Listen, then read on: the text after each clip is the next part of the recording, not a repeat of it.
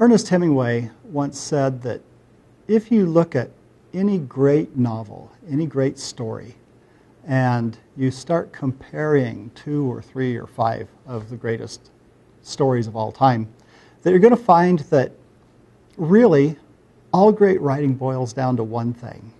He said it all boils down to poetry. By that he meant that even when we're free writing, we have to take such care and such precision in crafting our stories and choosing our words and listening to the meter of what we're doing that it basically approaches the level of being poetry, even though we may be writing mainstream fiction. I think I agree with that in part. So as we start storytelling mastery, I'm going to be talking about what it is that makes a great story. But I'm not sure that even Hemingway quite caught all of it, because I'd have to say he's almost half right. I think poetry is half of it, but I also think that story is the other half. And we have to pay attention to both of those elements. So the story mastery class is going to consist of a number of assignments. There's several things that we have to do if you want to become a great writer. I wish I could say that I could boil it all down to 8 easy lessons, and you could go home and listen to me talk for 10 minutes on each lesson and you would instantly be a great storyteller. That's just not realistic.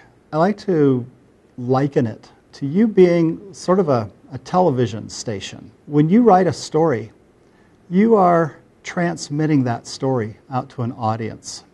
You're sending out signals. And your job as a writer is to send out a signal that's clear and strong so that people can get it. Your readers are sort of like television sets. They're just picking up what you send. And they're trying to make sense of it. And some of them are not going to be very good. Some people have crummy televisions. They may be reading impaired for one reason or another. They may be that they have some sort of a mental problem. They have dyslexia, they have ADHD, so they become bad receptors for that reason.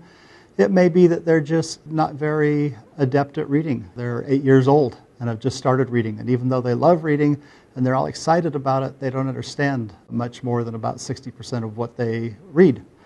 So your job is to try to go out and create a signal that these people are going to be able to understand and respond to. Now, you may think that you are sending out, for example, Star Wars. If you send out a weak signal, though, if you send out a signal that's not very strong, the person who's trying to receive it is just going to get a bunch of fuzz on his screen. And he's going to look at it, and he might see that this looks like it's Planet 9 from outer space instead of Star Wars. So you've got to worry about that as you're writing, that you're sending out good, clear, strong signals. So one of the very first things that we're going to tackle in writing mastery is clarity. How do you write clear prose? And this will require you to do some writing assignments. Now, there are a number of reasons to do writing assignments. One reason is that, first of all, I strongly believe that just like any other art, unless you practice your writing, you're not going to get very good. I can sit and lecture to people all day, and I know people who are what I call lecture addicts, okay? They'll come to seminars and writing workshops, and they love talking about writing, but they don't actually like to practice it very much. Well, the problem with that is that if I teach you a principle and you just listen to it, after about a month, you will lose 92% of everything that I've told you. You'll just forget it, because what's happened is you've stored it in your short-term memory. In order for you to take something out of your short-term memory and turn it into a long-term memory, you have to sit down and study it for an hour. Actually, for about 32 to 48 minutes, depending upon what your ability is to learn. And so that's why I'm going to give you assignments that are each going to take roughly an hour to practice, so that as we start talking about principles of clarity, you'll have certain assignments. Now, I'll ask you to do the assignment. You will then send me the assignment. I will go ahead and critique your assignment and get the papers back to you. They won't be particularly long assignments. They won't necessarily be hard assignments. But they are things that I ask everybody to do. Now, each of you as students may be at different places. Some of you may have been writing for a long time. Some of you may have been brand new to writing. And so if you've been writing for a long time, you might just say, oh, Dave, I do all this automatically. I want to bow out on this one. And if that's what you want to do, that's okay. You can skip ahead to another assignment. But just be aware that I'm putting these assignments out there with everybody in mind, knowing that some people, I may be talking to the choir already here, preaching to the choir already, and you're already going to be great at doing what I'm going to be asking you to do. But what I'm finding nowadays, as I look at writings from new writers, is that with e-publishing, there are a lot of people who are really excited about writing. They want to go out and publish their own books. And many times they'll say, I don't want to have to wait for a publisher, an editor, and all these people to figure out that I'm great. I just want to go out and start making money now. I hear, success stories of people who've done it, and I'm going to go out and make my millions. And so many people are going out and they're just not quite prepared yet. And they go out and they publish, and that's okay. It's a learning experience for them. But ideally, what we'd like to do is get you prepared so that if you do decide to go with the major publisher route, that option is open for you. So we want to get your mastery skills up to the level where you are eminently publishable, where nobody's going to be looking at you and saying, why is this guy out here putting out books? They will read your text and immediately know that you are ready. That's what we're trying to do, is we're trying to get you ready. More than that, this is a competitive business. And that means that you've got to create great art. Now, when I start talking about creating great art, that means that you've got to go beyond just being clear. You've got to have something in your arsenal. I often tell new writers that if they want to study writing, one of the best things to do is to begin studying poetry. And there's a number of reasons that I suggest that. First of all, if you study poetry, study other people's poetry. Some of the great poets from the 20th century, people like Yeats and Frost and Dylan Thomas and things like this, you'll learn to write with power and with grace. And also you'll learn to write with as few words as possible. And that's really an important skill for a writer, is to learn to write beautifully. And so we're going to have you practice some exercises that will help you learn to write beautifully.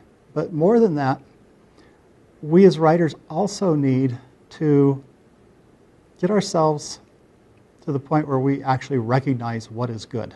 If you've only ever drank $3 bottles of wine, that may be all that you think wine is a $3 bottle of wine. You may never have tasted the really good stuff. If you've never tasted something great, you don't know what to compare it to. So if I gave you a taco and all you've ever had was the cheapest 25-cent tacos that you got on special at Taco Bell, you might not know what a gourmet taco tastes like. Well, you need to learn as an artist what very fine writers write like, which means you have to have some experience with them. And so we will have reading assignments for you to help educate your sensibilities, help you learn to see that, gosh, this is what really great writers write like. This is how they speak. This is how they sound. How can I take my writing and move it up closer to that? How can I raise my level so that I'm competing at a higher level? So that's one of the other assignments we're going to have you do, is there's going to have to be some reading assignments. Now, I'm not going to be able to check on whether you read your reading assignments. This is going to be for your own edification. But I will give you a reading assignment, and I'll ask you, hey, what did you think about it? This is something that I want to get your feedback on. Sometimes you'll meet a writer that will change your life. You'll find an author that you love, that you want to emulate, that really speaks to you. And the next person that I put up there may do nothing for you. You may find that you're not interested in their work. Their style might be pleasing, but doesn't really move you, and that's okay. The goal here is to really help you discover what it is that you like and what it is you're trying to do, to find artists that you can emulate And so we'll talk about how do you learn from a writer that you really like, and we'll have some exercises that we'll get into for that. Beyond all of that, if I'm a television station and I start putting out material, I start sending out signals for a movie, you as an audience have to be receptive to that movie. I am basically also a programming director. I've got to be in touch. Not only do I have to send out a clear, powerful signal, I have to send out something that's competently made, something that really does tell a story that's going to intrigue people. So part of writing mastery is also understanding storytelling, story structure, story, how twists work, how we create time bombs, how we handle all sorts of things like dialogue and this type of thing. So we're gonna have a lot of lessons that deal with that too. So what we're going to do with each of our lessons is this. Each week you'll have a reading assignment and you'll have a lecture that'll probably be a short lecture. Most of your material is going to actually be written in a written assignment where we'll have a lesson, and then we'll have some examples from people who have done that right, and then we will have you write your assignment and send it in for critique. So you'll have a little 3 or 4 part structure that you're going to have each week that you're going to need to complete. Now, you don't necessarily have to wait a week before you get started.